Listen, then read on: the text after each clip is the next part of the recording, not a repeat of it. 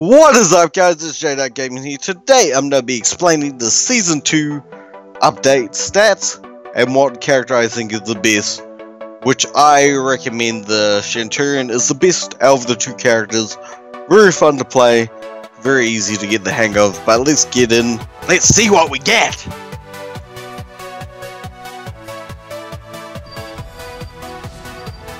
Okay.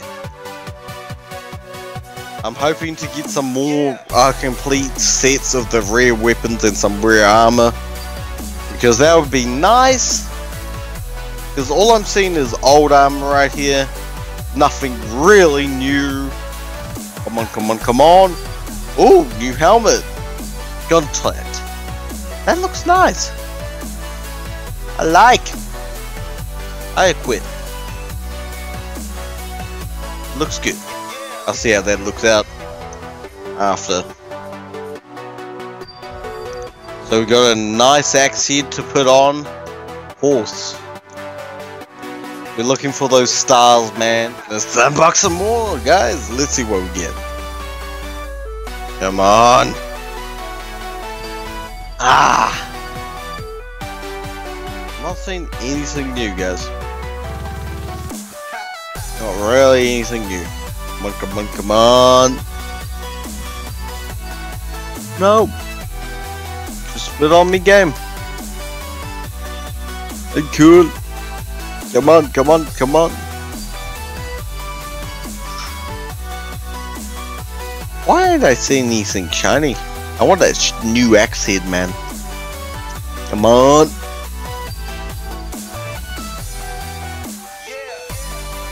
Then last time. I do like that shaft though. Scoops. Come on, come on, come on. Mid. Never heard of that. New staff, okay. Sounds interesting. What is that? Hey? Okay. 500. This was our last box, guys. Come on, lucky luck, luck, luck, luck. What's the? Hey? Shinsinku? Okay. We got a pummel. Looks like a kraken. Ooh. It's nice. Alright guys, let's get to explaining this. So what you can do here, this is for the raider. I don't know about any other characters, but I do recommend you getting rid of debuff resistance. It's completely, utterly useless. Defense and exhaust recovery is very useful, so yeah, I would recommend keeping that on your helmet. Chest, I like to keep it balanced. So keep it balanced there because you need revenge mode and revenge mode duration. You could cut out defense and focus on both of the lower stats, but I like to keep it balanced because the raider needs to defense need to block a lot, so that helps with a lot of other stuff. Again, I keep the ship balanced. But if you wanted to, you could go full. You can swap out either one of these. It depends on your playstyle, guys. Because I play the Raider, so typically I don't go fully out ham.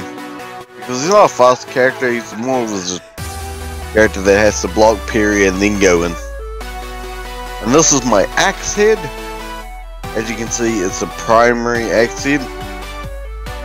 But there is something you can swap on. I don't think I have an axe head with it. But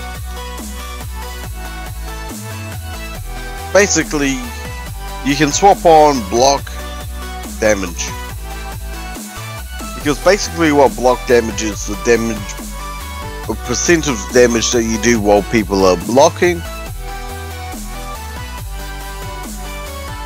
So it's like damage reduction or something. I don't even know completely myself, but I know what defense penetration is armor pen pretty much.